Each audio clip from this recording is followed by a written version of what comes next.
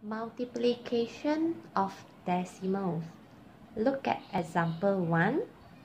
73.082 times 6. Alright, now I show you with method 1. Okay, that is normal standard written method. Okay, you write like this.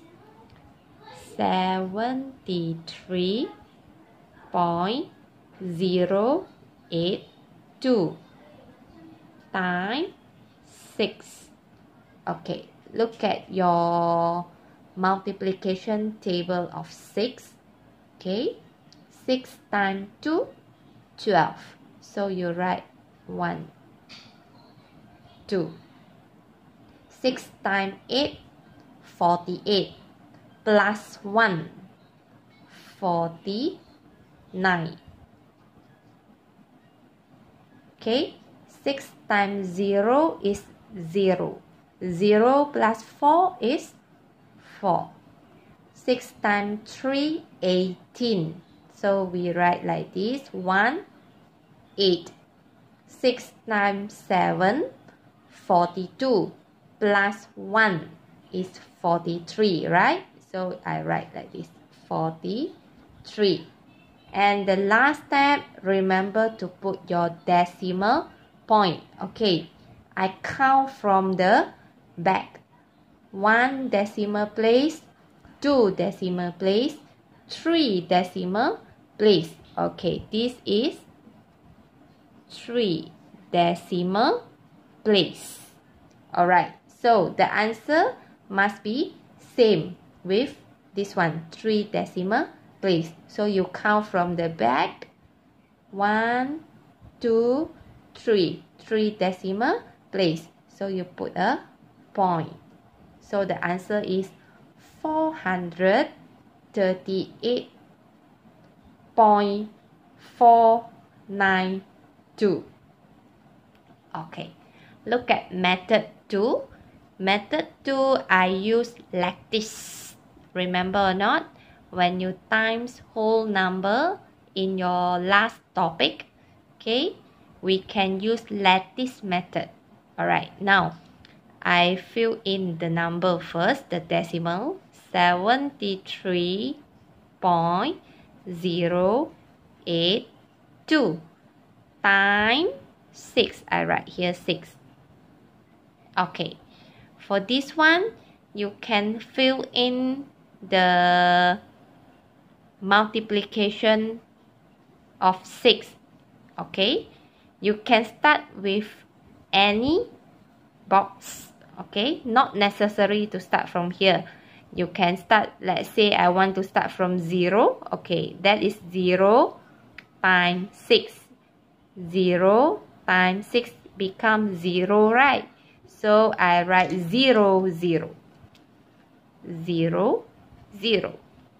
Okay, let's say I want to time with this one. 3 times 6 is 18, right? 3 times 6, 18, right? So you write 1, 8. Okay, let's say now I want to do this one. Okay, 2 times 6 is 12. 1, 2. Okay, left another 2. Maybe I want to do this one. 7 times 6, 42. 4, 2. Okay, for this one, the last one, 8 times 6, 48. Okay, last, we need to add up. Okay, kena tambah. Selepas isi sifir, okay, kita kena tambah ikut lorong. Garisan merah ni adalah lorong. Okay, tambah numbers yang warna merah saja, ya. Okay, 2. Okay, lorong pertama 2, 2. Okay, lorong kedua 1 plus 8, you will get 9. Betul?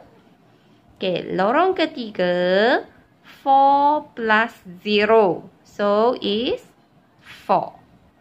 Okay, seterusnya 0 plus 8 is 8. Continue. 1 plus 2, you will get 3. And the last one is 4. Okay, check. Semak. Sama kan nombornya? 4, 3, 8, 4, 9, 2. Okay, sekarang jangan lupa decimal point. Okay, sama juga kira dari belakang. 1, 2, 3. Ada 3 kan dari belakang. 1, 2, 3. Jadi yang ini adalah 3 decimal place. 3 tempat perpuluhan. Okay, so jawapan pun mesti sama. 3 decimal place. 3 tempat perpuluhan. Kira dari hujung. 1, 2, 3. 3 digit dari hujung ya. Nampak? 1, 2, 3. Okay. So, point dia ada di sini. So, jawapannya masa awak baca, mesti ambil L shape. Alright. So, jawapannya 438.492. Okay, selesai. Now, example number 2. Contoh kedua. 4 times 5.43 M is meter. Okay. Method 1, guna bentuk lazim. So, yang banyak digit tulis di atas. Okay, ini banyak digit kan? Tulis di atas. Boleh terbalikkan ya. Okay. 5.43 times 4. 4 bawa ke bawah. And then times. Okay. So now, darablah macam biasa. Okay. 4 times 3, 4 kali 3, 12. 12 kan? 1, 2. 4 times 4, 4 kali 4, 16 kan? Tambah 1, 17. 1, 7. 4 times 5, 20. 20. Tambah 1, 21. Okay, 1, 2. 2 tempat perpuluhan. So, jawapan pun sama. 1, 2. Point kat sini. Okay, now I'm using lattice method. Cara kedua. Sama juga yang banyak digit susun melentang. 5.43 times 4. Okay. Isikan sifir dalam setiap petak. Boleh mula dari mana-mana petak. Okay. Tak ikut giliran pun tak apa. Nak start dari kanan ke kiri boleh. Kiri ke kanan boleh. Ataupun dari tengah pun boleh. Okay. Tak kisah. Alright. Now, I want to start from back first lah. Cikgu nak mula dari petak ini. Petak ini 3 times 4. 3 kali 4. 12 kan? 12. 1, 2. Okay. Oh, I change color. 1, 2. Okay, petak ini 4 kali 4. 4 times 4. 16. Okay. Petak ini 5 times 4. 20. 20. Lepas tu, tambah kan? Ikut lorong. Lorong ini, pertama ni 2. Tu.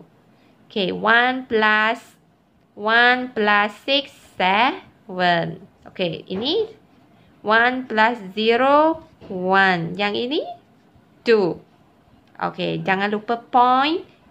1, 2. 2 decimal place. Jawapan pun sama. 1, 2. Point sini. So, the answer is 21.72. Okay. Tengok sini ada unit dia M. So, you put meter behind. Alright. Next one. Example 3.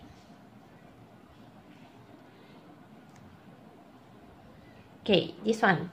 10 times 1.25 cm. Okay, so later remember to put a cm behind. Ada cm di belakang. Okay, madam tunjuk dengan lattice. Sebab darab dengan 2 digit kan? Okay, yang banyak digit di atas. 1.25 di atas. Times 10. Okay, 1, 0. 1, 0. Lepas tu, kita isikan sifir-sifirnya. Okay. Tengok sini barisan pertama ni. Okay. Petak pertama 5 kali 1. 5 times 1. 5 kan? 5 awak kena tulis 0, 5. Okay. Petak ini 2 times 1. 2 kan? Tulis 0, 2. Petak ini 1 times 1. The answer is 1, right? So you write 0, 1. Okay, understand? Okay, next, this one. 5 times 0. You get 0 kan? Kosong. Sifar, sifar. Okay, for this one. 2 times 0. Also you get 0, right? 0, 0. Okay, this one. 1 times 0. Also 0, 0. Okay, sekarang tambah ikut lorong. Okay. Lorong pertama, 0. Lorong kedua, 5 plus 0 plus 0. You get 5. Okay.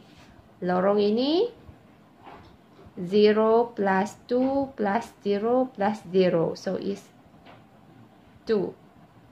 Betul? Okay. Lorong ini pula, 0 plus 1 plus 0 is 1. Yang depan ini ialah 0. Okay, nak letak point, 1, 2 point. Dari belakang, 1, 2, so point di sini. Okay, so bila awak tulis jawapan, L shape kan? Okay, dari sini, 0, 1, 2, point, 5, 0.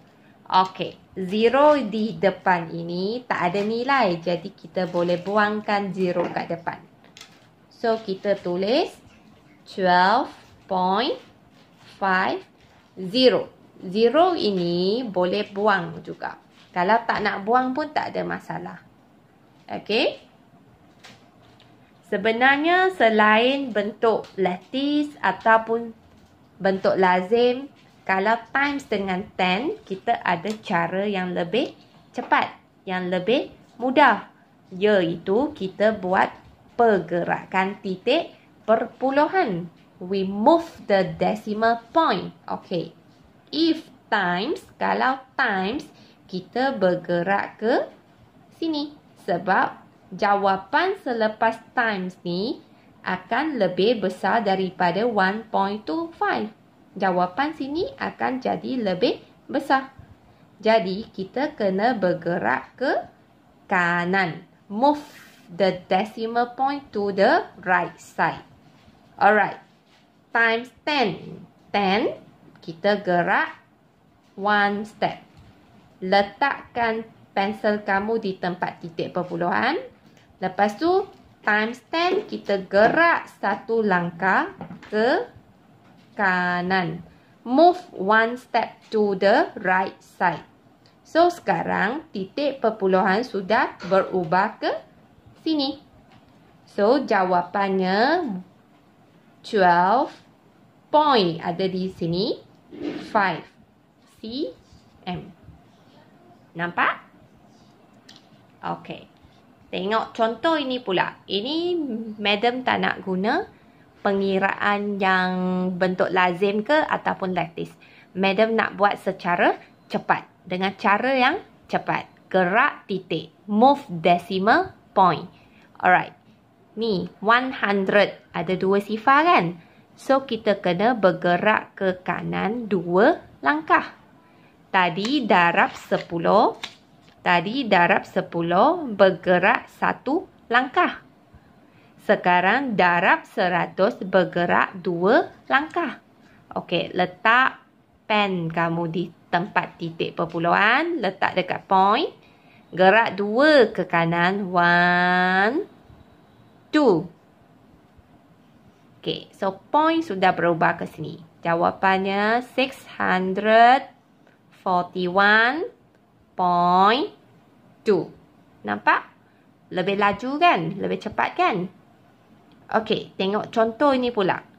Yang ini times 1000. 1000 3 sifar. 3 sifar kita gerak 3 langkah. Okay, gerak ke kanan 3 langkah. So, letak pen kamu kat sini. Gerak 3 ke kanan. 1, 2, 3. Point sudah bergerak dan dia berhenti di belakang 2. So, jawapannya 6, 4, 1, 2. Point ada kat sini kan? Point ada kat sini kan? Point berada kat sini kan? Okey, kalau awak nak tulis point, mesti letak sifar. So, jawapannya ialah 6,412. Ataupun kamu nak letak point 0 pun boleh. 6,412.0 sama. Okey? Kamu juga boleh tulis sebagai 6,412 cukup. Alright? Dua-dua ni diterima. Okey. Secara ringkasnya,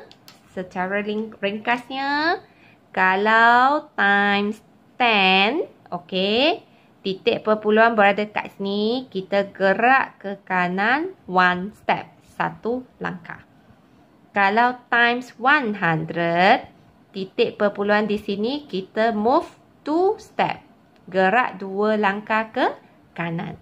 Kalau times 1000, titik perpuluhan di sini, gerak 3 langkah, move 3 step to the right side, ke kanan. Okey, itu saja.